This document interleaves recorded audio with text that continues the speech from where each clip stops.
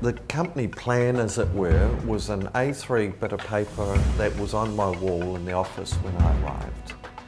And I looked at it and I was confused. I'm inherently quite a commercial animal. Creating a space where people want to live, not go to die. What do you see as the big changes that are happening in the world, and how do you think they're going to affect your industry? The baby boomer is the biggest population there has ever been in Western society. We know that there are more baby boomers coming than any other generation before, but what's most profound about it is their view on the world is completely different from their parents. You know, in the not too distant past, over 65 was considered old. If you tell a 65-year-old they're old today, you better be able to run pretty quick.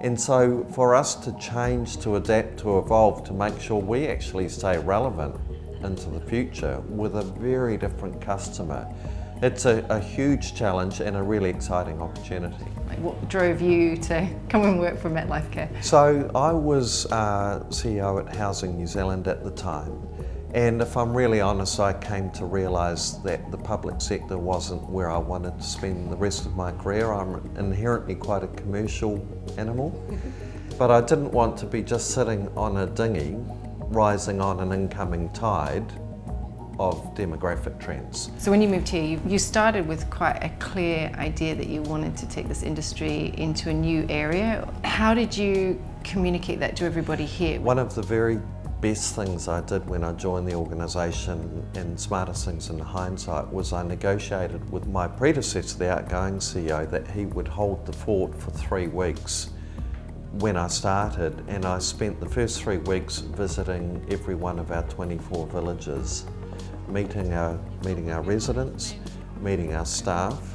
So I asked lots and lots of questions. I asked mostly the same questions everywhere I went. What were the questions you asked? What is our strength? What makes this village unique and special? What do our customers value most about it? Who's the competition? What are their strengths relative to ours? And so it was just really trying to get a very basic understanding of how the whole thing fit together. Because once you get into a role, the ability to create the time to go and spend all that time out in the business is pretty tricky. So what did you discover in asking those questions? Each village was operating as its own autonomous little business, that we were not leveraging a common base of knowledge well enough. The other thing I learned was that we have an extraordinarily passionate staff at MetLifecare. People come to work and they give a damn. That I came away with thinking, wow, this is fantastic, because you can't create that, you can't fabricate it. So how did you go from that to building the vision for MetLifecare? The company plan, as it were, was an A3 bit of paper that was on my wall in the office when I arrived. And I looked at it and I was confused. We distilled it down to 3 things. The first was customer experience, accelerated growth, and the third thing was commercial intensity. Is this the right commercial thing? Is it going to drive a right outcome? Be it for an investor, for our residents, for our staff.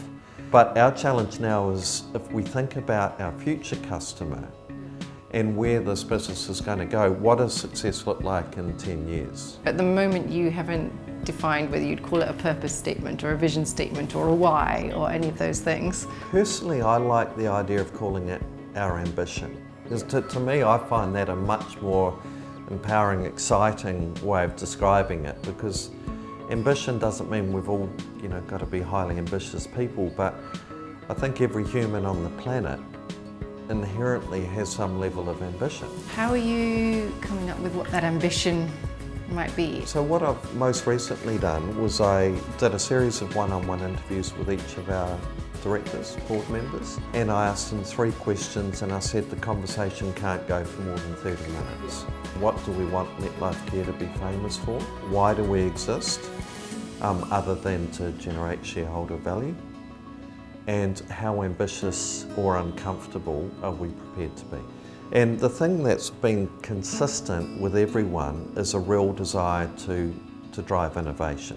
So how do you get innovative within that space? Because it seems to me that almost a lot of what is great is actually going back to basics. Ultimately we're creating a roof over people's heads. And so we're looking in terms of how we design and build villages now. How do we make them more, I guess, permeable with the communities that we're part of? And so that people can participate as much or as little as they like, but we're not kind of stuck behind a wall. We know that sociability is a huge issue, so how do we create environments that families actually, unlike when we went to see elderly relatives in a rest home, we couldn't wait to get out of there, create an environment where the grandkids actually want to come and spend time with their grandparents. Creating a space where people want to live, not go to die. We can only achieve all of this through our people. It's our people that are interacting with our residents in the village each and every day that bring this to life. Unlocking and unleashing our people to be themselves and to be their best, and to giving them permission to be their authentic, true selves. Hello. Oh, so what do you have? Gazpacho soup? Yeah, with cream fresh and amazing. What role do you think you play specifically in terms of creating that kind of a culture? A huge lesson for me coming into the role of CEO for the first time is you are under a microscope constantly. And so the importance of me modelling with our staff and with our residents the sort of leadership traits or human interactions that you want to see created through the business. It's actually taking the time for as long as they want to stop and chat. Have a laugh, kind of don't take yourself too seriously. All those things, and being honest and authentic. What do you think then are the qualities of a great leader? It's being as good a listener as a talker. In fact, probably a better listener than a talker. And that's something I've had to work on. The most important traits in a leader is to have a very high level of curiosity. How do things work? Why are they how they are? I wonder what if? And to have high standards, to basically say this is what we want to be good at, and this is what good looks like, to communicate that, and to actually be really focused on taking people towards that. Where do those traits come from, do you think? Were you born with them? Have you learnt them? I've asked myself that a lot. If I look back, I grew up in Wellington. I did okay at high school. No one in my family had been to university. We were essentially a family of tradespeople.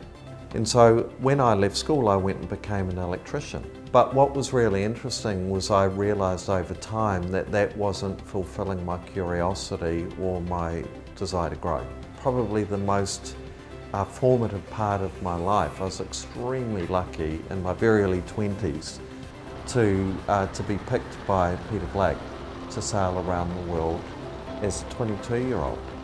And I spent the next decade doing whitbreads and America's Cups and things like that. And when I look back, I was attending a masterclass in leadership and strategy. And I loved the competition. I look at, what makes a great thoroughbred racehorse. Inherently, I think they just like competing. So then it would be talent combined with passion. Absolutely, one without the other. People really succeed in life when you merge talent and ambition. I've known many people with way more talent than I've got, but perhaps without the same drive or ambition or willingness to take risks. Opportunity passes by a lot of people in life, and it's how your willingness to take a risk and to try and embrace that opportunity, I think that often defines ultimately what happens to us and where we go. How do you nurture that within the people here? I think it's understanding what drives and motivates people, supporting, nurturing that. Sometimes it requires a debate about if we got the balance right, but empowering and enabling people to be creative, to be stretchy. I'd much rather say, well, I think we're going a bit far then, than me being behind pushing. I had a passion for sailing. I fell into being an electrician, realised that's not what I wanted to be for the rest of my life. And I've had a number of different career changes essentially, but all of them have been about growing, being prepared to take a risk, embrace an opportunity, and being highly curious. What advice would you give your 18-year-old self if you could go back in time? Ooh. It's a really good question. It's a really good question. I think career-wise, be brave, be bold, be a warm, decent person. Focus on your personal relationships and the value of those. As you get older, I think we learn how important and valuable they are. That's probably what I tell myself.